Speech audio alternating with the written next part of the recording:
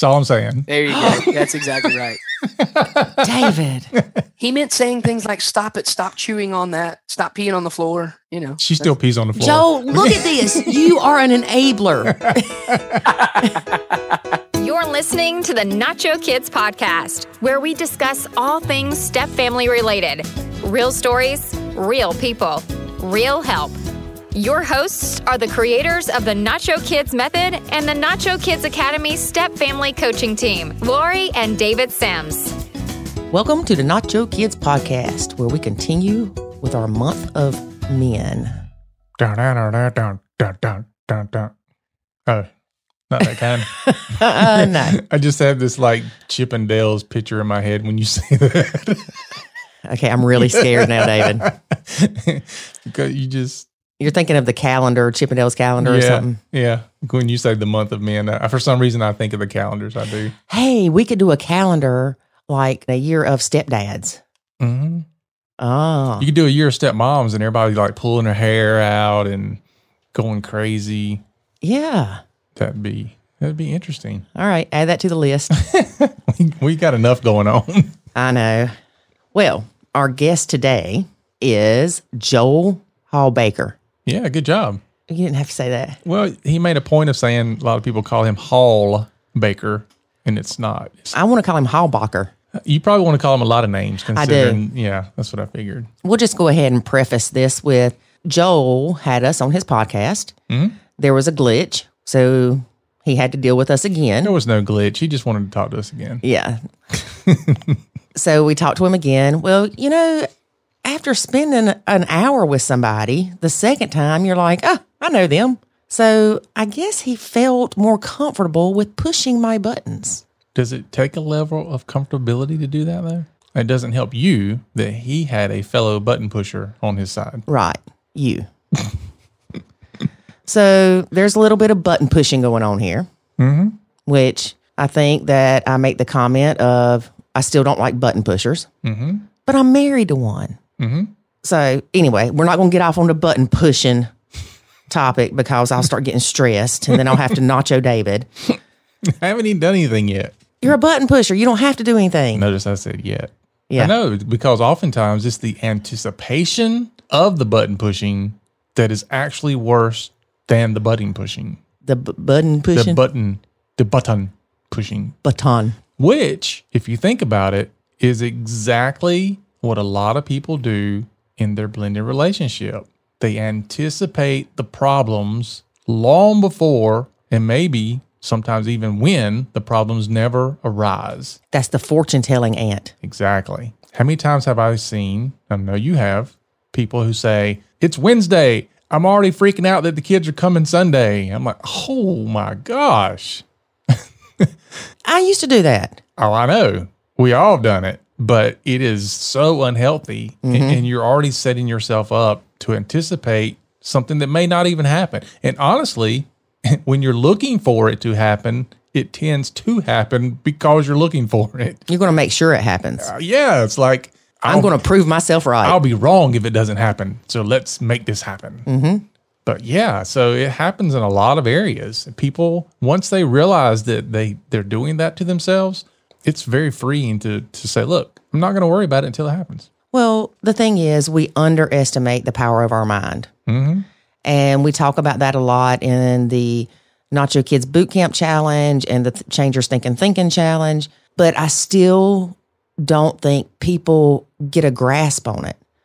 So, for instance, say that I'm on my way home and it's a Wednesday and the stepkids are there and they were supposed to do chores during the day while they were here for summer or whatever. If I rile myself up on the way home thinking, I know they didn't do those dishes. I know they didn't. They don't ever do anything. And their daddy's not going to punish them for it or blah, blah, blah, blah. So I started spiraling, right?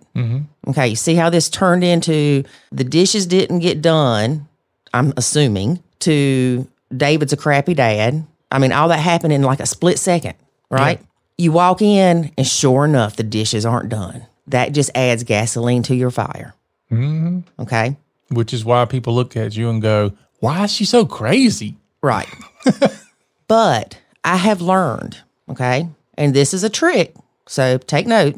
If you don't allow yourself to have those thoughts on the way home, okay? Just tune them out, crank the radio up, sing a song, call a friend, something. Don't think about the dishes. You walk in, the dishes aren't done. Are you mad? Yes. Okay. Be mad. Walk away, put your stuff up, change your clothes, whatnot, whatever you do in your routine.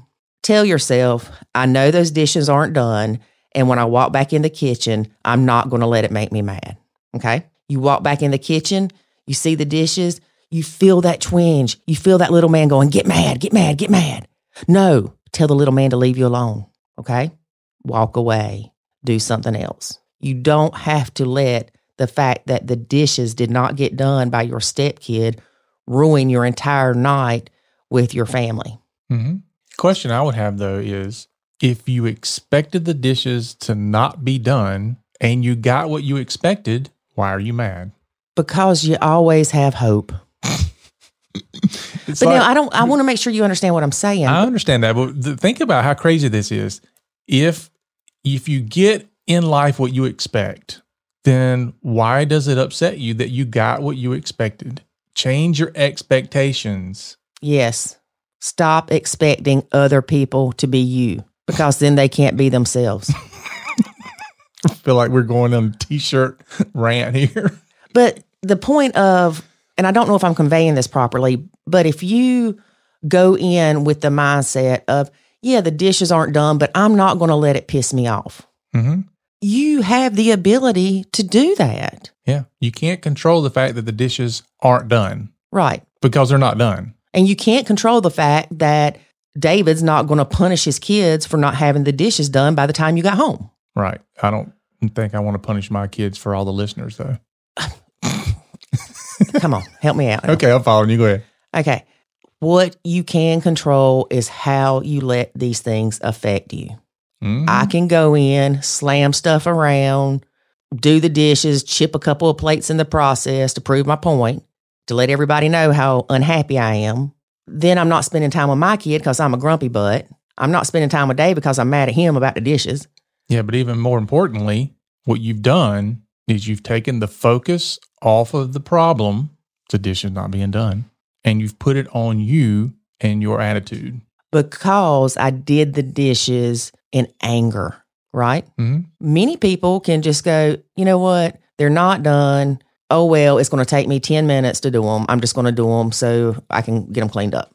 Yeah. Or if your significant other's home, that's when you go, hey, honey, can you help me do the dishes right quick? We got to talk about Joel, David. Yeah, Joel. Well, I'm setting up Joel's interview. Okay. So Joel is a stepkid himself. Mm-hmm. He is a teacher. Man. Mm-hmm. He doesn't have any stepkids, but he has 2 bio kids. Yep. That have an awesome stepmom because of Joel's lovely wife. Mm-hmm. I just realized something, David. What's that? Joel's lovely wife and I have something in common. That you're both married to button pushers. Exactly. I figured that was coming. I can bond with her. You don't even know her. I can feel it. I can bond with her. All right, we'll get her on the podcast because I would love to push her buttons. No. I want to see just how much Joel has trained and desensitized her to the button pushing. Well, we talked about this with Joel. I don't remember if it was on the first episode that we tried to do or whatever. But anyway, we talk about how the radio stations used to do like War of the Roses, mm-hmm. where they would send roses to somebody and the person would have to kind of guess who they were from. Mm-hmm. And it caught a lot of people being not faithful in their relationships. Ooh. And so remember you and Joel said something about calling people and seeing how long it would take them to hang up on you from you pushing their buttons. Yeah. That wasn't part of this interview, but we did talk about that. We had a good time with Joel. Yeah. All right. To tell you just a little bit about Joel before we get started, Joel is the founder of 10 CBF Podcast, and it stands for 10 Commandments for Blended Families. Joel started 10 CBF 3 or 4 years ago to help and encourage blended families. We'll talk more about that in the interview so you can get all the deets. And we will let you know when we are on his podcast. I know. Or when he airs it. Yep. Come on, Joel. My gosh. Why are you pushing his buttons? I'm not. See? I'm not a button pusher. Whatever. All right. That's my way of saying, Joel, when are you going to air our podcast? I love how you got really nice when you started the second time. Look, it's called being a chameleon. Is that what it is? You adjust to your surroundings. You got me riled up. Mm-hmm. All right, let's get to listening. Stop talking to me, David. Stop talking to me. Most predators do adjust to their surroundings. Oh, my goodness. I can just see you like the little beady eyes in the water. And you just lift up. Okay. All right, here we go. You ready? I reckon. All right. So we're going to hear from Joel. There is a way to save your sanity and your relationship, and it's called the Nacho Kids Academy. In the Nacho Kids Academy, you will learn the skills and knowledge to properly nacho, techniques to handle step-family challenges, ways to improve your communication, and much, much more. Visit NachoKidsAcademy.com and sign up today to join other step-parents who are seeing the life-changing benefits of nachoing. Again, that's NachoKidsAcademy.com. I want to welcome everybody to our Month of Men continuation. We have Joel Hawbaker with us, and Joel interviewed us on his podcast recently. Has it aired yet? It has not aired yet, no. I was wondering because I hadn't got any hate mail. Nope. Now give it time. So Joel has his own podcast. We'll talk about that during the interview, but we also want to talk about his blend and how all that's going for him, because we love getting the male perspective because it is the right perspective. I'm here, y'all. Don't worry. I would like to say that when we met Joel, it only took a brief amount of time for David and him to bond over button pushing. That's right. Mm-hmm. They are proud button pushers. Yep. Mm-hmm. So all you button pushers, I still think you are horrible people. Yeah. Joel and I may create a podcast. That's right. It's going to be great. It's going to be tips on how to push your wife's buttons. Yeah. How to push a stepmom's buttons. Oh, I don't want to do that. No, but that'd still be a good one to have. I don't even think that'd be real hard. Like, they've already got enough going on. Yeah. No, we do have the 10 things not to say to a stepmom. Mm-hmm. Oh, nice. If we do that, Joel, though, we'll probably have to do self-defense classes in between. Yeah, that's probably a good idea. Yeah, or at least how to run fast. Something. That's exactly right. How to duck, Duck, tuck, and roll. Uh-huh. No, I didn't know you guys had that. Was it 10 things not to say to a stepmom? Mm-hmm. Yeah. That's excellent. I had never thought about that. I could write a book about things not to say to a pregnant lady. We need to talk because somebody in my academy is asking for that. Yeah. Oh, man. I'm telling you what. I learned the hard way things not to say to a pregnant lady in my first marriage. So, yeah. Well, we've decided, we had a lady recently and we were talking about things that she doesn't want her husband to say to her since it's not his first baby, but it's hers. I said, one thing that you probably need to tell him not to say is, well, my first wife just pushed it out like it was nothing. Yeah, don't make any comparisons. Like, that's never going to go well. No. And the thing about it is sometimes the wife will ask you to compare. Like they try to trap you with that. That's on par with saying, does this make me look fat? Yeah, you can't win there. All right, Joel, tell us about your blend. Are you for the listener? That was not hints at reasons why I'm divorced. Okay, it wouldn't surprise me, Joel. Telling you what.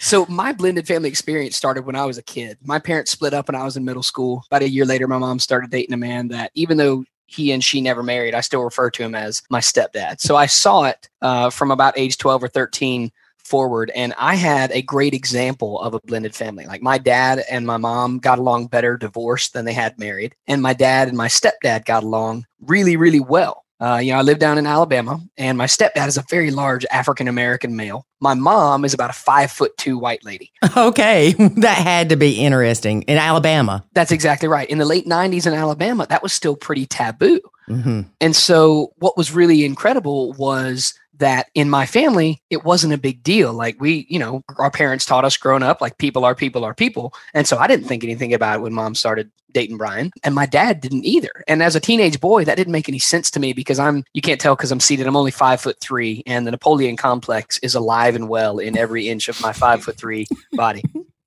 And so I didn't understand how not to be jealous and envious and those kind of things. And I asked my dad one day, Dad, doesn't it bother you to see mom with somebody else? And he said, son, once your mom and I split up, it became no longer my business who she spends her time with. As long as who she spends her time with isn't bad to you and your siblings, it has nothing to do with me. It's not my business. And that didn't make any sense to my brain then. But if you fast forward to when I was an adult, it made sense after I got divorced. So I got married for the first time when I was 19. I was halfway through college. She and I were married for 8.5 years. We have 2 daughters together who today, God bless us, are 16 and 14. Ooh, Lordy.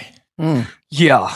And look, they're wonderful teenage girls, but teenage girls, they absolutely are with everything that can go along with that. So I'm blessed because they're way better kids than I deserve. But, you know, the only thing worse than teenage girls is a teenage boy. No. That's from I'm telling you, from 15 years of teaching experience, they're just teenagers. Dude, I had 4 boys. Yeah. 5 if you want to count Jackson, my stepson. I would take 3 times that many boys. Yeah. Then 1 girl. No, I don't. That's fair. Maybe it's just because maybe it's what you know. Yeah, I'm sure. Well, Lori, you know, she swears up and down that had I had a daughter, that I would have been so overprotective that I would probably either be in jail for killing somebody else, or she would run away because I would smother her or something. I don't know. Yeah, it's very that was absolutely me as well. Like I was, especially after the divorce. So we divorced about 10 years ago, and I definitely have been the overprotective father. And sometimes that's been helpful, and other times it's been harmful. And we're still working through some of those things because I was pretty harsh when I was younger. My dad and my mom were both military. And so they raised me with pretty strict rules, and you don't disrespect parents ever. And I tried to raise my daughters in the same way that my dad and my mom had raised me. And that didn't go over terribly well. My daughters were very sensitive, had very soft hearts. And my harshness with them caused some lasting damage that we are still dealing with. Thankfully, again, we have a pretty good relationship in general. I love my kids. They love me. We get along real well when we're around each other. They do both live with their mom full time. And the reasons behind that are myriad and complex. That's what happened about 10 years ago. My ex-wife remarried about 6 months before I did. That was about 7 years ago, 6.5 years ago, something like that. I've been remarried now for, 6.5 years. It'll be 7. It'll be 7 in May. You better know that. That's exactly right. Well, I was trying to remember, was it 6 or 7? Crap, I think it's 7. I always go with the higher number. To this, I promise I knew.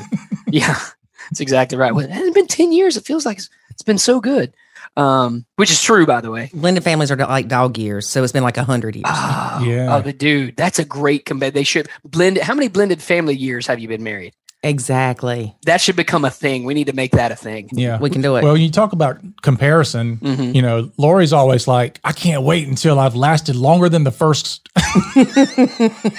She's like, we're going to throw a party when I've lasted longer than the first wife.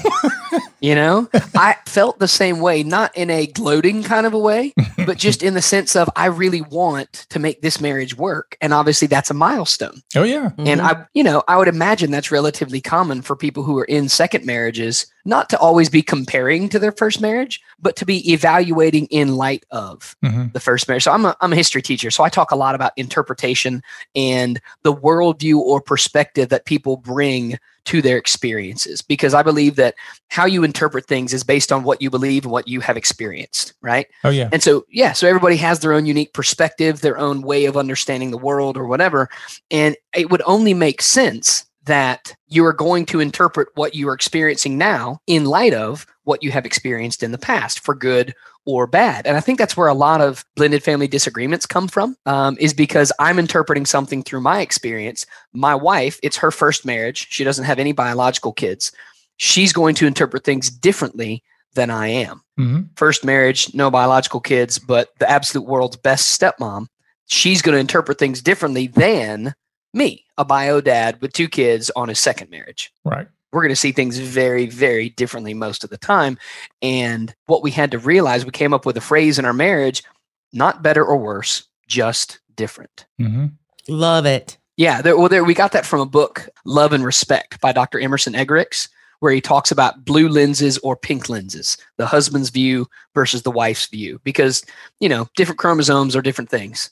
So men are just different than women. Women are weird because they have 2 X chromosomes. Men are weird because we have an X and Y chromosome. And there are some things we're just always going to see differently. We just are. God made us different. We're going to see things differently. Okay.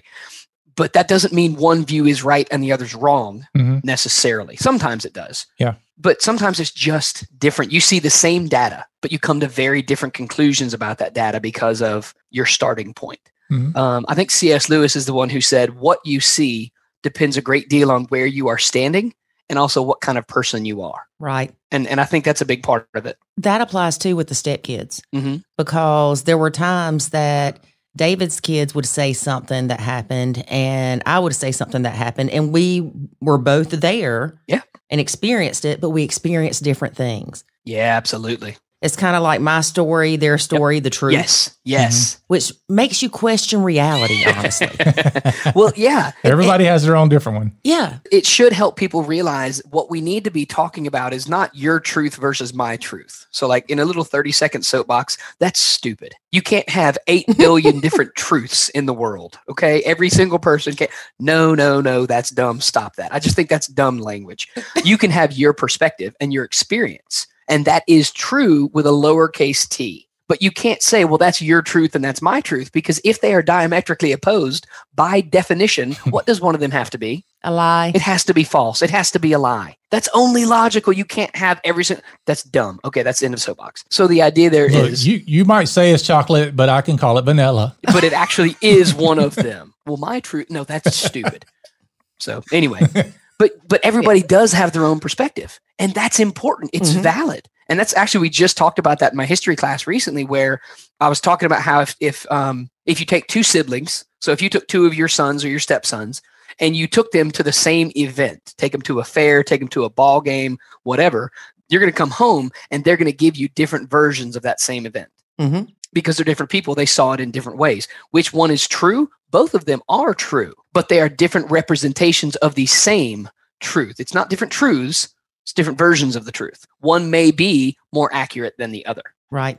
One may be more or less true. And that's how things are in family. I mean, you guys know with all your kids, like you may get 3 versions of the same story. None of them are the pure truth. It's not happening. Exactly. And that's a good way to look at it. I have a question about you being a stepkid, though. Okay. What was your visitation like with your parents? Were you with your mom predominantly, or? Yeah, we lived with mom full time. Dad moved about 2 miles down the road. We officially went over to Dad's every other weekend, but until I was of driving age, Dad came and picked us up for school every morning, because the hours Mom and Dad worked, it actually worked really well. So we still saw Dad almost every single day for at least 10 minutes. And I thought that was wonderful, because we lived with Mom. Dad came and picked us up at Mom's house, and then we would get home from school. It depended on the day, whether we had sports practice or choir or whatever else it may have been. Because at the same time my parents divorced, my older brother moved out and went to a boarding school. So I became the oldest kid in the house, but I was still only 12 or 13. So for a couple years. Was that by his choice? Yes. He and my dad did not get along very well at all. And so even when Dad moved out, that was not enough distance. And so my brother literally went like 5 hours away to a boarding school. Wow. And never, ever moved back home. He came back home for like vacations, but he never lived at home again. Wow. He and my dad finally reconciled not long before my dad passed away. Dad got diagnosed with terminal cancer back in 2008. I'm so sorry. Thank you. It's, it is what it is. But when that happened, he and my brother were able to reconcile, and they became pretty close by the end. And I've always been very grateful for that. But yeah, we were talking about different perspectives. My older brother was parented very differently by our father than I was. And so my dad and my brother butted heads almost my brother's whole life. My dad and I, peas in a pod. We hardly ever disagreed about anything.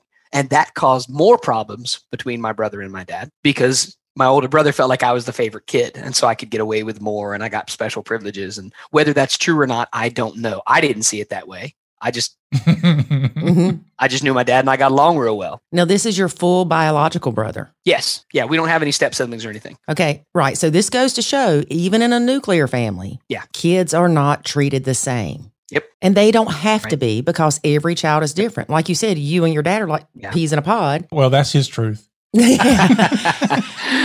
And your brother and your dad were like oil and vinegar. Yes, a little bit. Yeah, they really were, because Dad and I were both very big into sports. We both like the athletic kind of lifestyle. And my brother's a great athlete, but it was different sports than what Dad had known. And my brother's also very artistic, and that was not really Dad's style. And so it was hard for Dad to understand my brother. It was hard for them to find ways for them to get along. I remember my brother wrote a really great article not long after Dad passed away. It's on Medium. I wish I could remember the name of it, but it was great. It was heartbreaking. But when my brother was in his late 20s, he went on it was like a 50-mile bike ride or something like that. And he wrote in this article, he said something about how it was the first time in my life I ever actually believed that my dad was proud of me. Wow. And it was really heartbreaking. But it was because they just didn't know how to communicate well, and they were very different people. Yeah, that is sad, but I'm glad that they reconciled before his death. Yeah, me too. Yeah. Let me ask you this, and I don't necessarily want to chase this rabbit too far because it's going off the path, but did your brother feel like once your dad passed, did he feel resentment for taking so long for this reconciliation to happen? That's a great question. I don't know. John, I don't really talk about that stuff a whole lot. All right, John Hawbaker, we need you as a guest on our podcast. He actually, it's funny because we talk about different kinds of blended families. And obviously there's step families and there's adoptive families and there's foster families. And we have all of those in my extended family. My older brother and his wife have 2 daughters, almost the exact same age as my daughters. They also have a foster son who is 4 or 5 years old. And then my wife's older brother has 2 biological kids and another on the way. And they have 2 children who are adopted from overseas. Wow. So we have an adoptive family. Yeah, we have an adoptive family. We've got a foster family. We've got step families. We got all different kinds of blends, all in our very close family unit. Well, we got a dysfunctional family. Nice. I feel like that's all of them in different ways. That's awesome, but, and I don't mean to say but. That's great, that's but nobody not cares. awesome. That's what she was going to go with. Yeah. What I get for button pushing. Yeah. But do you hear people talk about, like, they'll compare a step family to an adopted family? Mm-hmm. That you can't compare it. Right. There are certain similarities in terms of, I would argue there's certain areas that overlap. Just in terms of, if this is not a biological kid, there are going to be issues that come along with that. Exactly. But you're exactly right. The dynamics are not going to be the same between an adoptive family, a foster family, a step family. Right. They're not. You're correct. They're again, if it's a Venn diagram, they overlap, but only to a limited degree. Mm-hmm. Did your stepdad parent you? Yes, he didn't. Again, they never married, so we didn't ever live with Brian, but we were around him a whole lot. And oh, okay. So they didn't even live together. No, correct. They did not. Okay. But he lived here in town. We saw him all the time. He came to our sports games. And there were definitely times when he parented us. There were times when we were being less obedient or respectful to mom than we should have been. And Brian stepped in and helped out with those kinds of things. And I don't know how my sister, I got a younger sister as well, I don't know how she felt about that. I knew that I took it pretty seriously because I had a lot of respect for Brian, because he was basically just like my dad. My dad was 10 years older than mom. Mom was 10 years older than Brian. Dad and Brian were completely different in how they looked. My dad was like 5'10", 160 pounds, pale skin, red hair. Brian's probably 6'1", like 260, African-American guy. But they were both airborne Army. Mm-hmm. They were both very strict dudes. They knew how to laugh and have fun, but sweet Lord, I never saw anybody disrespect them. You know how you meet certain people and you think that's not somebody you mess with? Yeah, that's what people think when they meet me. Yeah. I was just thinking that. And they would be right. It's right. You learned. So you pushed a button once and you saw what happened, Joe. That's exactly right. I did. I saw what happened. David still got the mark on his face. No, wait. I know. You made her mad. She hit me. I did. Yeah, well, she can't reach me, so what do? You lash out at those you can reach, right? Yeah. Isn't that what we do as people? Well, she says hurt people, so that's exactly right. You know, she hurts me all the time. I have to create that balance. Yeah, that's what it is. That's right. It's all about balance, people. It is. Yeah. That's right. I didn't mean to imply that your mom was shacking up with your stepdad. You absolutely did. You did not. You all but called her bad names. Well, no, he just said they never married, so I just assumed correct that they lived together. Yeah. Yeah, no, it's okay. But, I'm sorry, Joel. We're good. You have to work a lot harder to offend me. How about that? All right. Ramp it up, honey. Ramp it up. All right, I got That's you. right. Challenge accepted. Yeah, I got plenty of time. Don't panic. Don't panic. Mm-hmm. That's right. Okay, so you got married when you were around 19. Mm-hmm. 2 beautiful daughters. Yep. You were married about 8.5 years. Correct. You get divorced. Yep. You meet your lovely wife that becomes the best stepmom in the world ever. Correct. Yep. The kids live with the bio mom. Correct. That hasn't always been the case. Their living arrangement has changed throughout the time period since the divorce. When we first divorced, they lived with their mom full time, and I got them every other weekend. And then after a couple years, her circumstances changed. And so we changed the living arrangements to where they went back and forth each week. Okay. I guess that was probably, I don't even know, 5 or 6 years ago now. Mm-hmm. And then my older daughter went to live with her mom about a year and a half ago. Okay. My younger daughter decided to go live with her mom about 4 months ago. And when the older one went to live with her mom, I knew it was only a matter of time before the younger one decided to as well. Because when their mom and I split up, we all still live in the same little town. We live in a town of less than 30,000 people. Everybody knows everybody. When we divorced, each of us moved around to different places in the town. Her mom got an apartment for a while, and then she moved into a house and then to a different house. And I moved into a house with a roommate for a while. And the only constant my two girls had was each other. Mm-hmm. Each other and the school they went to. Those are the only things that never, ever changed. And so, again, when the older one went to live with her mom, I knew it was only a matter of time, because the other thing is they have a little brother at their mom's house. Their mom and their stepdad have a son together. He is now about 5, I think. Mm-hmm. And so the younger daughter, on the weeks she was over here, she missed her sister. She missed her brother. And so that's one of the various reasons why she went to go live with her mom. There's more to it than that, but that's one of the factors in it. And so again, their living situation has changed. So how often do you see them now? Every few days. It kind of depends. They normally come over for dinner once or twice a week. Sometimes I'll see them at various sporting events. My older daughter played travel soccer and I was the head coach. So I saw her a couple of days a week this fall when we had practices or games. The younger daughter played volleyball, so I would go watch her volleyball matches and sometimes take her home from them. Now she's a cheerleader, so I go watch her cheer at basketball games or whatever it is. And sometimes she needs a ride home after a basketball game that I maybe didn't get to attend or whatever it is. So I would say on average, I see them probably 2 or 3 times a week. Sometimes it's not that much. Sometimes it's more, but that's probably a good average. Do they ever stay with you, like spend the night over the weekend or? The older one has only spent the night over here probably twice in the past year. And those were extraordinary circumstances. Mm-hmm. And the younger one has not spent the night over here since she went to go live with her mom. That's something that we're talking about getting back into.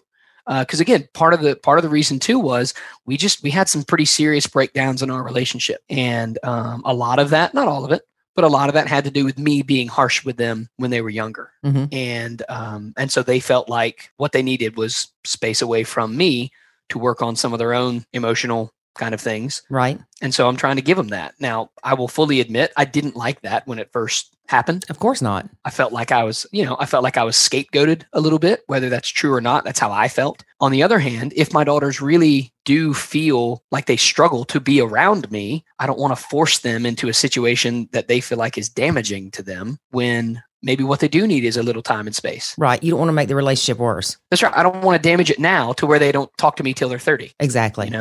I miss them and I would love to see them every day. I'd love for them to spend half their lives here till they graduate and go to college. On the other hand, what I really want is I want them to call me when they need something 2 years from now or 5 years from now or 10 years from now. I don't want them to just not ever speak to their dad because he was harsh with them and didn't give them the space they needed when they were teenagers. Right. So it's trying to keep a long-term perspective, which is not always easy. No, it's not. So I have a question for you. Did you feel like your kids didn't want to live with you and your wife because, I don't want to say of your wife, but of the stepmom? No, it had nothing to do with her at all. It was, if anything, it was 100% me that they didn't want to live with. Okay. It had nothing to do with her. Again, one of the things I'm thankful for is that even when they moved out, it was hard it hurt us. Obviously, it's hard not to take that kind of thing personally. I don't want to live with you. On the other hand, they have always been consistently kind and respectful towards my wife. And I'm very grateful for that. Again, it's harder to maintain a closeness when they're not here, but they've been good to her, which I've appreciated. And she's always been, like I said, she is a saint. I'm telling you what, I don't know the official process for nominating people for sainthood. I don't know if Presbyterians get to do that in the Catholic Church. But if you can, I know somebody. So you can always buy a sword off of Amazon and knight her. That's true. So, that's true. Do you knight women? I don't know, but you could start. How does that work? I know you can get a knighthood like Dame Judi Dench. Yeah. This girl that we know that was in the academy, she bought her husband some knighthood thing. So his name is legally, quote, quote, Lord Darcy. Nice. You should do that for me. I want you to call me Sir David Mix-a-Lot. I told my wife she can call me the Grand Poobah. There you go. Absolutely. Grand Exalted Poobah. I like that as well. That's fine. Perfect. Sometimes when I'm driving her crazy, she goes, "My Lord," and I go, "You don't have to call me that. That's maybe a little too hard." and then I duck because yeah, I know. As if her button wasn't already pushed. I was probably 5 years old before I realized my name really wasn't Jesus. That's exactly right. Yeah. What is it? There was a comedian who used to say, till he was 10 years old, he thought his name was Stop That. That kind of thing. Yeah, I can't say what my mama said. I know. That's exactly right. You got to edit that out. She never knew if she was talking to her or the dog. That's all I'm saying. There you go. That's exactly right. David. He meant saying things like, "Stop it, stop chewing on that, stop peeing on the floor." She still pees on the floor. Joel, look at this. You are an enabler. Y'all see this brohood thing going on? Oh, let's get David out of trouble. I have to save my button pushing friend. That's a great phrase. My button pushing friend. That's better than some things you could say. Button pushing husband of mine. Yeah. That's it. That's going to happen now, David. Sorry. Yep. You're in trouble. So what's your relationship like with your ex? It's pretty good. I'm very thankful. We've worked really hard over the past 10 years to try to create a constructive co-parenting relationship. And what I don't want to do is make it sound like it's always been butterflies and roses, because that would be quite far from the truth. There were times when we had really angry words with each other. There were times when we had harsh words. There were times when we had to sit down with a mediator because we couldn't speak terribly civilly to each other. We didn't ever do that, I'm very thankful to say, in front of our kids. Not that I can remember. I can't ever remember having a giant, angry, that kind of thing in front of our kids after our divorce. But it hasn't always been easy because, again, we're divorced. Right. Which means we don't see things the same way. Mm-hmm. We didn't see things the same way when we were married. We definitely don't see them the same way now. And the thing is, what we've both had to do is learn to reconcile the fact that we can't always have things our own way. Mm-hmm. That's one of the things that I try to teach people is even in a traditional first marriage, however you want to put it, any marriage, you're never going to get things always the way you want them. If you do, that marriage isn't going to last. I mean, that's, you know what I mean? Mm-hmm. And so once you're divorced, you absolutely are not going to get things your own way all the time. Mm-hmm. So the question is not, how do you fix that and get things your own way? The question is, how do you respond? How do you give way graciously? How do you come to compromises? How do you work together when you disagree to pursue a common goal? Those are some of the kind of commandments that we talked about when you guys came on my podcast. We talk about the idea of being as consistent as possible. Well, if you disagree about the specifics, what you should be able to be consistent about is the values. Right? You want your kid to be honest, respectful, kind, loving, hardworking. I've never met anyone who says, I want my kid to be a smart aleck lazy turd who takes no personal responsibility. Nobody says that. No, but the thing is, even if you disagree about the specifics, you ought to be able to agree with the values or agree about the big idea. So like one of the examples I use is if you want your kids to get enough rest to be healthy, right? So when your kids are school age, you want them to go to bed at a decent time. You may disagree about what a decent time is, but you both want your kids to get enough rest. So like my girls went to bed later at their mom's house than they did at my house. And it wasn't because I loved them more or their mom loved them less. It was because they were able to sleep in more at their mom's house because they didn't have to get up as early. At our house, I get up super early. I am a morning person. And I'm telling you, when my feet hit the floor, I am awake and ready to go. I get out of bed singing and dancing and like I'm ready to go. And it drives people crazy. I'd shoot you. And I'm a morning person. Dude, look, my brother and sister, when we were kids, they would be like, shut up. And I can't help it. It's just me early in the morning. Now, after the sun goes down, I'm done. I was fixing to say, I'll be in there at midnight singing and dancing and waking. Yeah. See, we're complete opposite. You can tell when we do the intros and outros fairly late in the evening because I just don't have that gumption. Yeah, don't have quite the same level. Yeah, I'm tired. I'm done. I'm wore out, because I wake up, I'm gone like you. Yep. I don't run around singing though, but not yet. It might happen. You should. It's fun. People love it. But come 10 o'clock at night, I'm done. I'm useless. Oh, yeah. And I'm hitting second gear. Yeah. I tell her, I say, well, honey, we stayed up till the double digits. That's late. That's past my bedtime. It's true. What are you talking about?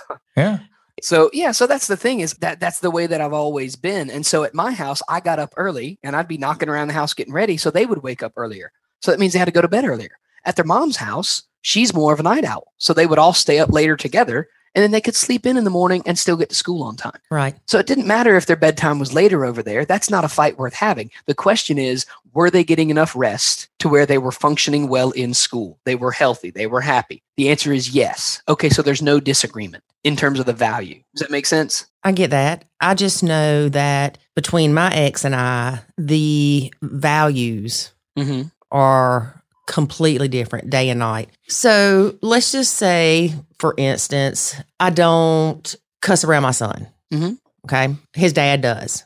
Okay. It can bother me all day long. Yep. Talking to him about it is only going to make him cuss more. Yep. There's nothing I can do about it. It is out of my control. Correct. 100% correct. What I can do is teach my son that I don't think that that's proper and that he's not going to talk like that in my house. Correct. Which I don't think my son talks like that at his dad's either, but who knows, man? I don't know. I'm not there. Yeah. David. So in another instance, it's kind of like with David's ex. It was the same thing. She was living with somebody and wasn't married. And David and I waited till we got married because we didn't want our kids to think it was okay to shack up. Right. You know, like I was implying your mom did. Mom, if you ever listen to this, I'm sorry. So again, there's nothing David could do about that. Correct. Yeah. Other than tell his kids without saying bad things about their mom. Right. Without bad mouthing them. Right. Just saying, I don't agree with that. Right. Right. We are choosing to do it this way, and here is why. But no, you did that. You're exactly right. All you can do is you can live the right way, or what you believe to be the right way, and set the good example. And you tell them, here's why we do it this way, because we believe this is the best because of X, Y, and Z, whatever your reasons are. And you're right. That's all you can do. That's another one of the commandments that we talk about is model maturity and wisdom. Yes. What does that look like? For you, maturity and wisdom looks like we don't use foul language in this house because we believe that if you can't get your point across without using profanity, you just need a better vocabulary. So let's work on your vocabulary. That's a quote from John Wooden. He said, the UCLA basketball coach from years ago, that's something that he implied. He goes, I never had to use profanity because if you have to use profanity to get your point across, it just means you don't know enough words. So I do have a funny side story. It has nothing to do with step families, but it has something to do with foul language. Cuss words? Yeah. Oh, gosh. Please, God, don't let it be about me. No, it's not. It's actually, I tell you the story about when my kids cussed the first time. It's fun. No, good. We'll get that. I had a doctor I was dealing with one time. There was a client of mine I was building a website for years ago. And basically the short of it was that the doctor's son was heading up the project, telling me how he wanted the website built and all that. And we got to the very end of the project. The doctor steps in and says, I don't like any of it. Start over. And I was like, no, I'm not starting over unless you're going to pay double. Right. And so he's like, no, I'm not paying you any more. You didn't do it the way I wanted it done. You know, he just goes on. And I'm like, well, sounds to me like you need to hire somebody different. And he proceeds to cuss me up one side and down the other. I mean, it was so bad that I was like laughing inside. I was like, I've never been cussed out this bad. This is actually entertaining. Well done to you, sir. I know. And I'm sitting there, he's just getting it. And I remember I was at like an athletic shoe store or something. I was picking out shoes and I was like, dude, this guy's ripping me a new one. And were you on the phone with him? Yeah, I was on the phone with him. So he goes on and on and on. He for like 2 solid minutes, and he finally stops. And I said, you know, it's amazing and yet sad that you have a doctorate degree and your vocabulary is that bad. That's right. Yep. And I said, anyway, I'm not changing my mind. So bye. Yep. Yeah. But fun. It was funny. Yeah. And to be fair, listeners, please don't hear me trying to be holier than thou. There are plenty of times when I've said words I should not have said. I'll be the first to admit that. My son will tell you. Yeah. No, well, he exaggerates too. That's a whole nother perception. Wait a minute. Children exaggerate? Yes. My kids would never do that. The students that I teach would never do that. Did you know that if you said, I'm pissed off, it's as bad as saying the F-bomb? I did not know that. According to my son, it is. Well, did you also know that if you don't cook a 5-course meal every day, that you're actually starving the kid to death? I did know that. Yeah, I did. Or if you don't buy them fast food every time they demand it, then you're just a terrible parent. Yeah, and God forbid, don't buy those high sodium frozen meals for them to eat. Mm-hmm. No, absolutely do. My son told the doctor that I'm killing him with high sodium frozen meals. Yeah. Nice. That's right. Exactly right. Yeah. We talk about that in class all the time. I'm like, the kids ask me, like, do your kids get an allowance? I'm like, yeah, I allow them to go to a private school that I pay for. I allow them to eat the food that I bought. I allow them to wear the clothes that I paid for. They get an allowance. Oh, I love that, Joel. You just got a brownie point back from the button pushing. That's what I'm talking about. All right. So tell us about your kids cussing. I can't miss that part. So my younger daughter grew up like a lot of little girls do. She thought she was a Disney princess. Okay. And so one day she's probably 3. She's sitting in the bathtub in like 3 inches of water splashing around. I'm in the next room. I'm folding some laundry or whatever. And she's pretending to be Cinderella. So, you take a washcloth and get it wet and try to stick it to the tile side of a bathtub. Mm-hmm. And for whatever reason, that fascinates kids because it sticks to the wall and doesn't fall down. Yeah. Well, she's sitting there and she gets it wet and she's sticking it, would fall down and you hear it splash, and she tries to stick it and you hear it fall down. And one time it fell down and you heard from the bathroom, you just heard her go, damn it. and I walked in the bathroom and I looked at her and I said, baby, what did you say? And she went, her eyes got real big and her mouth got real pursed, and that look on her face where she went, oh, I don't know, but that wasn't right. Obviously something I should have said. That's exactly. And she's shaking her head like, no, I didn't say anything at all. And so I'm looking at her and said, baby, that's not a word that we want to say. Where did you hear that? And she didn't really answer. And I leaned in very quietly. I said, did you hear that from Dad? Because if the answer is yes, I don't want her mom to hear that. So I said very quietly, did you hear that bad word from your dad? She went, no. I'm like, yes. So I said very loudly, did you hear that cuss word you just said from your mom? And she goes, no. And I thought, well, crap. I said, well, did you hear it from Grandpa? Because my dad was still alive then and he was military. So that's part of his vocabulary. And literally the week before, we've been driving in the car. We're driving down the road and Dad says something about shit. I said, Dad, Carly's in the backseat. He went, right, damn it, sorry. This is not helpful. Right. Dad, that was not helpful. So I said, did you hear that from Grandpa? She went, no. I said, baby, okay, so the thing is, that's just a word we don't want to say. Where did you hear that? She goes, well... And you can see the wheels turning in a little kid's brain, like you can see through their eyeballs. Mm-hmm. She looks up and she goes, well, I just think Jesus told it to me. And I said, no, baby, I am quite confident he did not. She went, yep, he did. Jesus told it to me. That's hilarious.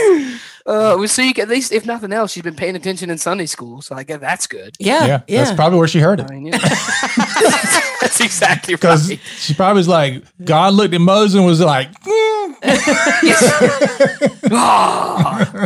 This is so funny. My son, well, 2 stories real quick. We were riding down the road one night and it was kind of late. We had stayed at the auction with David, but we left before David did. And Jackson said, what time is it? And I said, it's like 10 o'clock. He goes, damn. And I said, Jackson. He said, another word my daddy says I shouldn't, huh? I said, yep. Okay, add that to the list. Good to know. That's awesome. Now, he was probably 2.5, I guess, when I heard him playing in his room, kind of like your daughter, playing. Mm-hmm. And I kept hearing, take that. You take that. And I walk in there and he's got his little Jesus figurine tearing Moses up. I mean, he's just beating Moses to a pulp. And I'm like, no, stop. That's just not nice. I don't think that's what Jesus, he did overturn some tables in the temple, but he didn't show up and beat up Moses on the Mount of Transfiguration. Like that's a different testament. That's really funny. Yeah. That Jackson's is testament. Oh my goodness. That is fantastic. That's the New Testament. Oh, that's right. I was thinking about these goofy things that happen in our blended families, and they make for great stories. But one of the big things that I've learned that I really want to share with people is actually something that I learned from my older daughter back when she was in, kindergarten or whatever. She made a great illustration for this. And what happened is it was like kindergarten or preschool graduation. And first of all, I don't know why that's a thing. Like, how do you graduate preschool? You didn't eat beyond the required amount of paste? Yeah. So anyway, she's at her kindergarten, preschool graduation, whatever it was. It was a great little program. I think it's dumb to have graduation for that, whatever. And so the teacher, who we love to death, Miss Susie would say something about each of the students when they got their diploma that they, most of them couldn't even read. And so she'd say, little Johnny would help me pick up toys every day. And it just made my heart happy. And little Sarah every day when she came in would give me a hug, and that made my heart happy. And then she got to my kid and she said, little Carly was my teacher helper. And as a school teacher, my ears pricked up. I thought, oh, this ought to be good. And so she said, whenever the students didn't want to do their work, Carly would look at them and she would say, sometimes you have to do things you don't want to do because that's life. And she's 3 years old. And as the teacher's saying this, Carly's sitting in the pew in the church and she's just nodding her head. That's right. Mm-hmm. And I thought, good. At least she heard something I've said. Yeah. Because she heard that every day of her life, her and her younger sister both. Baby, I need you to pick this up. I don't want to. Did I ask? Yes. Sometimes you got to do stuff you don't want to do. Pick it up. Well, in blended families, you have to do things you don't want to do. Mm-hmm. Is it going to be unfair? Yes. Are you going to get the short end of the stick sometimes? Yes. Can you do anything about it? Probably not. Tough luck. Right. You just got to deal. You got to make the best of it. That's all you can do. And the sooner you accept that, closer you are to being happy. Right. Or happier or less miserable. That's what we say. Once you stop trying to be a nuclear family, life gets better. Yeah. Quit trying to be something you're not. Yep. Agreed. And it's okay not to be a nuclear or traditional family. Right. It doesn't mean that you're tainted. Right. Yeah. It just is different. And how about what I'm hoping for is that in the next generation, there won't be quite such a stigma around blended families. Now, obviously, in a perfect world, people wouldn't get divorced. Now, there would still be blended families because of a partner passing away and leaving someone as a widow or a widower. So step families have always been a thing. I mean, there's step families all over the Bible. There's step families all throughout history, some good, some less so. But that's when the stepmom became the mom most of the time, legally and everything. Right, exactly. Yeah. And so, and again, there's a lot of negative stereotypes associated with that. Again, for my daughters, they grew up watching Cinderella. Mm-hmm. And so the first idea of a stepmom is the evil that's her title. And so one of the greatest memories we have is before we got married, my wife and I took the girls out to dinner one night. I think it was for my wife's birthday. And I put the kids on the spot and I said, I want you to just say something nice about Mel. That's what they call her. So they have Mom and they have Mel. So short for Mary Ellen. I said, I just want you to say something nice about Mel. And Carly, the older one, looked at her and said, I'm just very thankful because I know that you're not going to be an evil stepmom. and coming from a kid who was raised on Cinderella, had the sparkly gowns, had the fake plastic shoes, had the wands, had everything, that's about as high a compliment as you can get from a little girl. Mm-hmm. And so that let us know, okay, we know we're going to hit bumps in the road, but we also know there's going to be good that's going to be able to come out of this. Yes. So I would encourage you guys that are listening, hold on to those moments, write them down somewhere. One of the things that we've done in our home, and we did this more when the girls lived with us, but we've done it for years, is we would keep an empty mason jar on a shelf in the den. And next to it, we would keep a notepad and a pen or a pencil. And throughout the year, anytime anything good happened, could be big, could be tiny, we would just go write a note, put it in the mason jar. And then around New Year's, we would get the jar out and pull these things out and just read back through the memories of the previous year. And some were sweet and some were a little bit sad and some were bittersweet. Some of them were just hysterical. And it was a great way to remind ourselves that, okay, we had some great moments in the past year together. We had some wonderful time. And a lot of them were things that we had already forgotten about. But when you read it, it was like, oh my goodness, that was so much fun. I hope you kept all those. We do. My wife put them in a file somewhere. Yeah, we've got good. Them. But it's just it's a simple thing, but it's a great reminder that, listen, on the days when life is hard and it sucks and it hurts, go back and look at the positive things. So right now, my younger daughter and I are struggling. I'll just be completely honest and vulnerable with everybody listening. And my daughters, if you listen to this, I know that you know, but I'm going to tell you anyway, I love you always, no matter what. But we're struggling right now, my younger daughter and I. Okay. On the days when I'm struggling, one of the things that I'm very thankful for is a gift that I was given years ago that it's actually on my desk here where we're doing an interview. It was a Post-it note that my daughter wrote to me that my wife had made into a coaster. And so I put my coffee cup on it. And it's a note from my younger daughter. And it says, I love you, Daddy. And you too, Mel. You are both great, Lou. Oh. Even on the days when she just doesn't want to speak to me, I know that there are times that my daughter and I get along really well. Most of the bookmark, I read about 6 books at a time in different rooms of the house. Almost every bookmark I own is a note from one of my kids or from my wife. That's beautiful. That's what I use for bookmarks because it's just a way to remind me on the days that suck, I know that my kids love me. I know that if they don't like me right now, they did at one point and they probably will again at some point in the future. And so again, I want to encourage you guys, keep those reminders. I'm so glad you have those reminders the reminders I have from my son are Post-it notes that say, I eat dog crap. That's fine. That's just as good because you can use that as blackmail as he gets older. He put it on my desk one day, and now it's taped up on there with duct tape. Nice. So he's saying you do, or he's saying he does? I was not asking. Okay. That's all I got to say, but it's still up there. That's fantastic. There's no telling with him. He unfortunately does things because I do it. Uh-oh. He has learned that there is a certain enjoyment out of getting certain reactions out of people. The hereditary button pushing.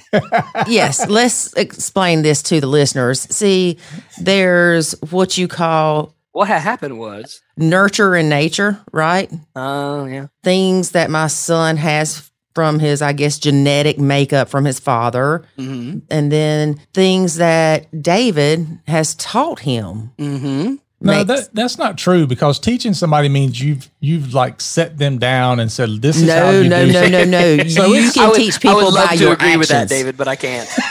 I would right. love to back you up on that, but I cannot. All right, so thanks for joining us today, Joel. And, Man, I thought it was going to be Lori that cut me off. All right. Well, I owe my wife $10 now. All right. Good to know. It is important for us to remember those good times. Yeah. But as you're saying that, I'm like, oh, that's great. I'm going to share that with my group, if that's okay with you. Please do. That's something that they can do is have, Yeah. a good moment jar or something like that. And that was 100% my wife's idea. I'm not that creative or intelligent, so We know that. it's good. That's good. Okay, so I'm thinking about this and I'm like, yeah, that's great. I'm going to tell, the people in my Facebook group, that's something good that they can do. Yeah. So when they are struggling and want to go hide in the closet or run away and sell goat cheese on the side of a mountain, Right. they'll have those things to bring them back. Yep. And I'm thinking, if we would have done that with David's kids, I cannot imagine what crap we would have found in that jar later. Right? Because a few of them are button pushers. Yep. I can see something like Lori yelled at us Right. in there, almost like a complaint jar. It turned into a complaint jar. A little bit. But again, in the long term, though, it would still be, because looking back now, it'd be funny. Yes. Because you look at it, you go, Lori yelled at us. I probably said, go clean your room. That's probably what actually happened. Yeah. But they wrote down Lori yelled at, you know what I mean? yeah, honestly, I already feel a bit sorry for my son's future wives because I know every one of my sons has seen the button pushing I do to Lori, and they're honestly looking forward to it. That's exactly right. That's why you get married. So you can annoy the same person the rest of your life.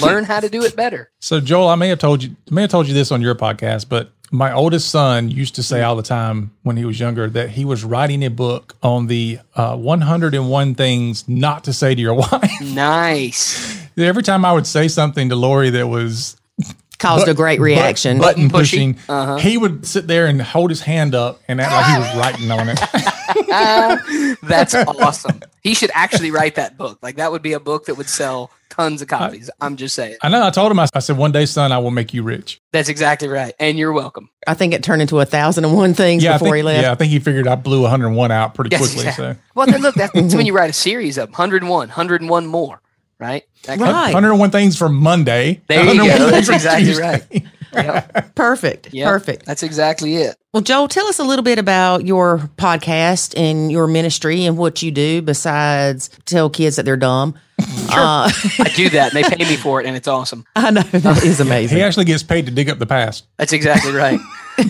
So thank you for asking. I have a ministry that I call 10, the number 10, CBF, and that stands for the 10 Commandments for Blended Families. That's the core of everything that I teach.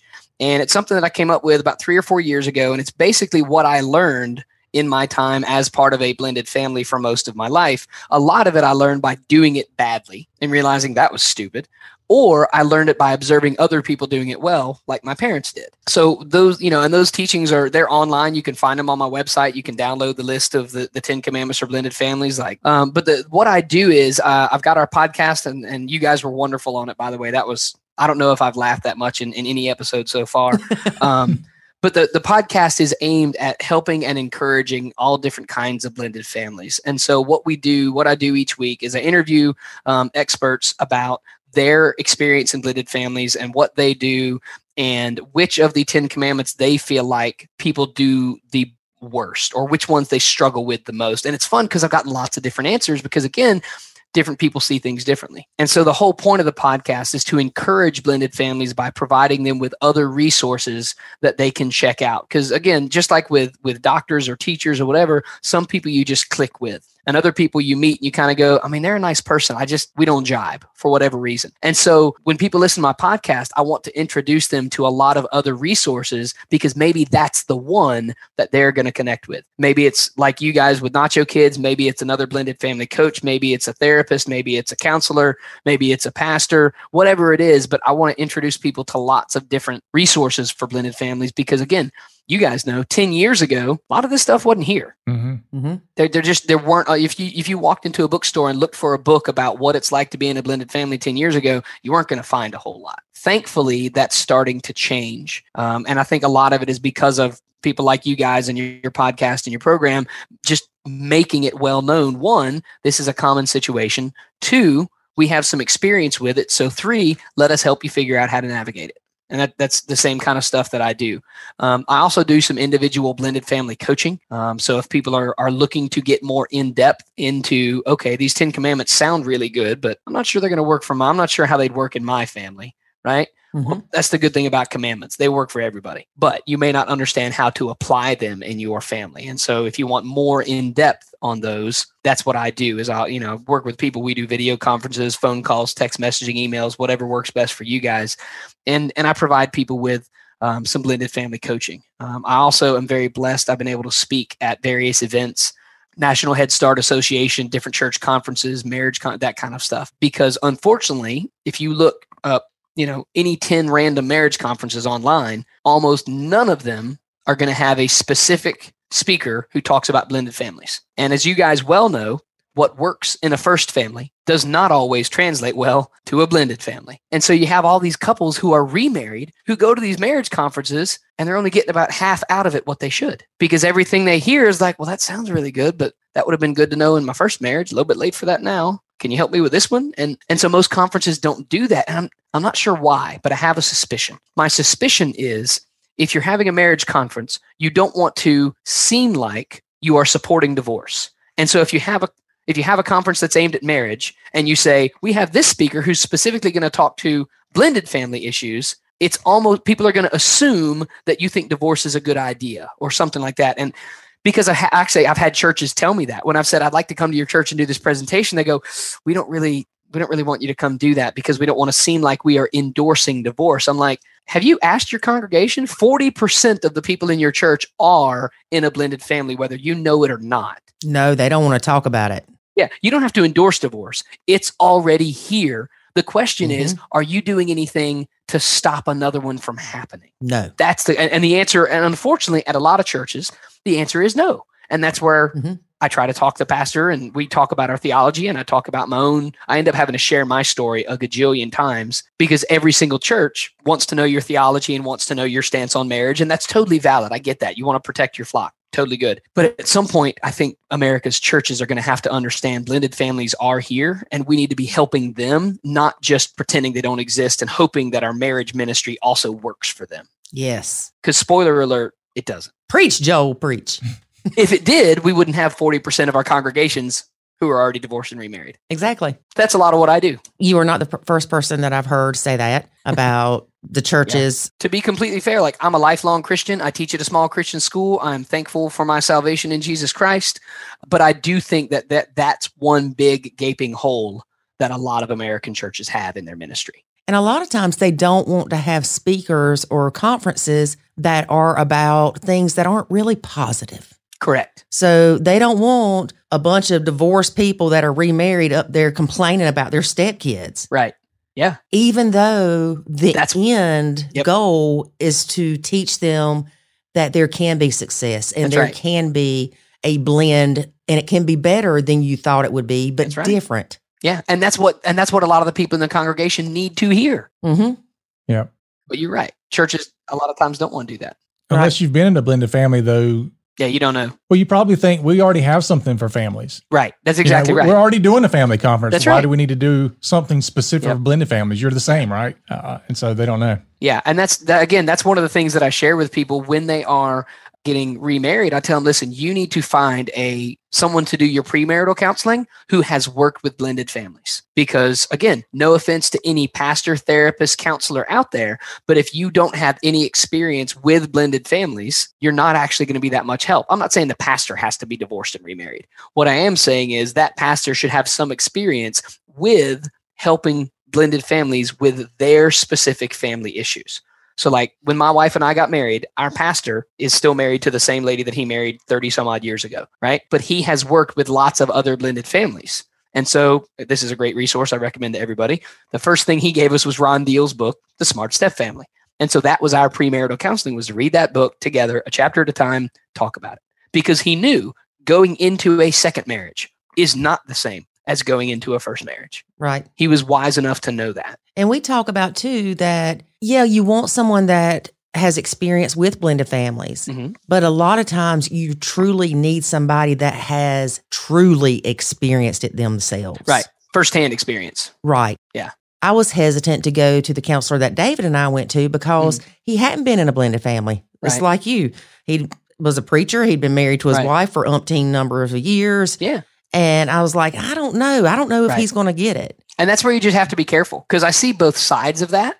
Because I've had that exact same conversation. And actually I wrote about that in a leadership book that I wrote years ago. There's a difference between experiential knowledge and book knowledge, right? And it's not that one is necessarily better, because there are certain things that, yes, you may only learn through experience. You can't learn how to hit a baseball by reading a book about the physiology of hitting a baseball. Right? It's very different to look at a diagram versus standing in the batter's box. Yeah.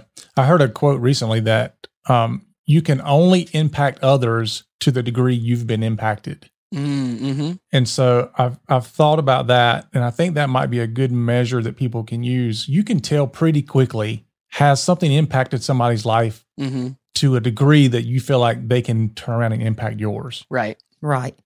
Yeah, that's a good phrase. All right. So, Joel, you asked us 3 questions. Uh-oh. Yeah. The ones you shot down. Oh, my goodness. Did she ever? Man. Yeah. She was cruel. Ooh. Well, I thought you would at least change them up since it was a retake. No, I didn't want to do that. That sounds like a lot of work. He has a standard. He's following a format. Now, I asked the same questions for all of season 1 and season 2. I'll probably change it up after that. We'll see. I suggest you do. So do you have questions? I do. But mine are pretty bad. That's all right. Because I tried to think of them as we were talking, which means I was multitasking, which means I was only halfway doing both things. Yeah, you were halfway is not the term my father would have used. So what would be your favorite or your dream car? Oh, man. 1966 red Ford Mustang convertible. There you go. My first car was a 68 red Mustang that my dad and I bought together. And I loved that car. And then I sold it when my first kid was born because my wife didn't like the idea of a car seat in the back of a 35-year-old automobile. Okay. What's your favorite food? Buffalo wings, specifically from a restaurant in town here called Jefferson's. Oh. That's why I asked you about buffalo wings versus boneless nuggets, which are not a real thing. Boneless wings are not a real thing. They're just chicken nuggets. It's chicken breast. It can be shaped like one. It is not. It's shaped like a nugget. It can be shaped like a wing. They choose to shape it like a nugget. I could be shaped like a dog. Doesn't make me a dog. Come on now. All right. And I'm leaving the last question impromptu, David. What? Asking the third question. You want me to just come up with something? Yeah, I did. I'm not prepared for this. Favorite dog? Favorite breed of dog? Anything bull associated, pit bull, bulldog, whatever. Like we have 2. We've got a pit bull mix and a bulldog mix, and they're both bull mastiff. We do not have a bull mastiff, but that would be awesome. That dog would be bigger than I am. Now, what is it? What is your spirit animal? There you go. Yeah. What's your spirit animal? My spirit animal is my dog Bruiser. He is a bulldog mix. He's got scars all over him. He slobbers when he drinks. Oh. He's not terribly well mannered. When he is sweet, he is a wonderful dog. When he acts like a fool, you just want to put him in the backyard for about a month. Mm-hmm. And like we got Bruiser a couple years ago, and we almost got rid of him. And that's terrible because he's a rescue dog. And we said, if we get a rescue dog, we're never getting rid of them no matter what. He almost drove my wife crazy. We had to go immediately sign him up for obedience classes. And I cannot tell you how much I identify with that dog. So did she send you for obedience classes too? Oh, I took him. It was for both of us. Okay, good. It was for both of us. Oh, yeah. So it helped your marriage a lot. It really did. And it honestly, it truly did. It helped because he was less awful and because I was less awful. And so we were less awful together. That's great. But I'm telling you, Bruiser is my spirit animal. Well, Joel, how can people find you? Thank you for asking. You can find me on my website at Joel W. Hawbaker. That's HAWBAKER. JoelWHawbaker.com, reallifeleading.com, or stepdadding.com. You can also find me on social media on Instagram, Facebook, Twitter, and LinkedIn, just under my name, Joel W. Hawbaker. Or you can find the podcast called 10CBF. You can find that on Anchor, Spotify, iTunes, whatever. So contact me through any of those places. I would love to chat with you about whatever you'd like to chat about. We can talk about bulldogs. We can talk about sports. We can talk about new and interesting ways to push your spouse's buttons. I knew you were going to say that. That's because it's important. It is important. Okay, it's going to be davidandjoelhaters.com. If you're going to start a Joel Haters, you need to buckle up because take a number. There are a lot of people out there going to be on that list. Most of them are going to be former students. Yeah. I tell the kids every year, I'm like, listen, if you don't like me, take a number. It's a long line. Wraps around the building. Doesn't hurt my feelings. Maybe we can change the 10 CBF. Maybe we can make it stand for like 10 Continental Button Pushing Foundation or something like that. All right. I'm sure there's an acronym we can work in there. That'll be good.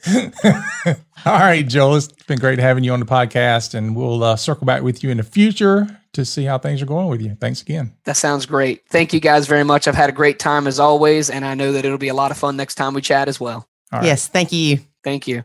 Well, that was Joel. I tell you, when you realize people are a button pusher, your attitude towards them changes. Really? Yeah. Well, what do you want me to say?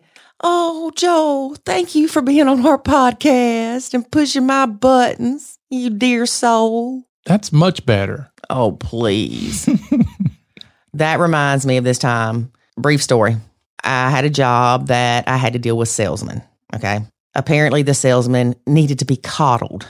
So I got a lecture on you need to be more friendly with them and ask them how their day is and blah, blah, blah. You ought to be married to her. I don't care how your day is.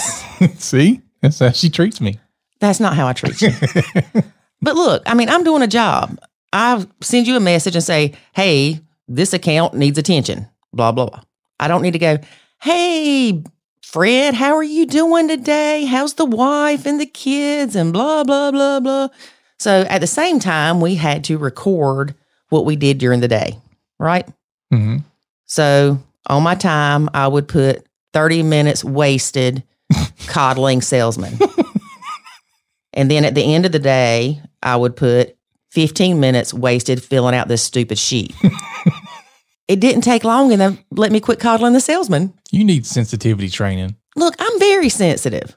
I am. I'm short and to the point. Okay. Right, David? I'm hurting myself right now, biting my tongue. Okay. So if you reach out to me and say, hey, Lori, how are you doing? I'll be like, fine. How are you? I mean, I don't ignore people. Yeah, but that goes down the whole avenue of why ask somebody how they're doing because you know you don't give a crap anyway. That's not true. I won't ask you unless I really care because I'm not fake coddling nobody. But most people walk by you and you're like, hey, how you doing? Funny part, I love this part. Like when you pass somebody in the store and they don't stop. They just go, hey, how you doing? And they keep going.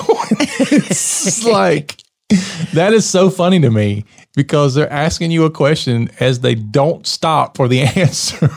Well, I remember we had a German intern and she said, I need to ask you something. And I said, okay. She said, when people say, how you doing? Do they want an answer or no? I said, no, they don't. Yeah, just say fine. She said, okay, I wondered because they say it as they're running by. Yeah, exactly. Mm-hmm. And, and if you say, like if somebody says, how are you doing? And you go, well, let me tell you, my weekend was pretty bad. I mean, you want to see somebody run? It's almost like we ask with the expectations that the response will be good. You? I think it has, at least in the South where we're from, it has become just a salutation. It's just like saying, hi, hello. How you doing is just saying, hey. There's how you doing? There's no expectation of a response. In fact, oftentimes there's not even one wanted. Right. It's just that. So I can see how confusing that is, but yeah. Yeah. But if I ask you how you doing, let me properly say that, how are you doing, then I mean it. Or the more modern version of that, hey, what's up? Yeah. Nobody cares what you're up to. Or the more modern version, yo. That's the abbreviated version. That's my kid's version, yo. Which is short for, what have you been up to? I hadn't seen you in a while. Tell me how you doing, but I really don't care. Please don't tell me that. Exactly. So this is kind of a warning to people. If you are thinking about joining the Nacho Kids Academy, I don't coddle. No. We aren't there to make you feel all rosy about things that you're doing that are destructive to your blend. Mm-hmm. Or to yourself. Or to yourself, yes. We are here to help you. Mm-hmm. Now, granted, we're not going to cuss you out and make you feel like scum. Nope. Well, think about it. We're blended family coaches. You take any successful business person, successful athlete, they have coaches. I don't care how good they are, they have coaches that are constantly looking at what they're doing, their performance, they're pushing them, they're holding them accountable. That's how they get good. And think about it. If you've got a fitness coach, they're not going to let you do push-ups the wrong way. No. Just because they might hurt your feelings. Exactly. They're like, oh, I didn't want to hurt her feelings, so I let her pull her back out instead. To me, that's the beauty of having a coach, is right. Because somebody cares enough to make sure you're doing it right, and they don't take your feelings into consideration all the time. And we do care, or we wouldn't do this. Yeah, I mean, it comes from a place of really, really wanting to see you become successful in your blend. Right. I mean, I'm not saying that most coaches out there are like this, but there are some that are not in this for the right reasons. And you can tell quickly who they are. But I'm telling you, the coaches, not just us, but some of the other coaches that we know that are in this space, they honestly really, really care about people, and they really want to help people to avoid the pitfalls. Yeah, it comes from the heart. It does. I mean, it's one of those things where you know how it feels to struggle like that. It's terrible. It's a terrible, terrible feeling. And when you have some degree of understanding of, I can help other people avoid that, you feel compelled to really want to keep people from doing it. Mm-hmm.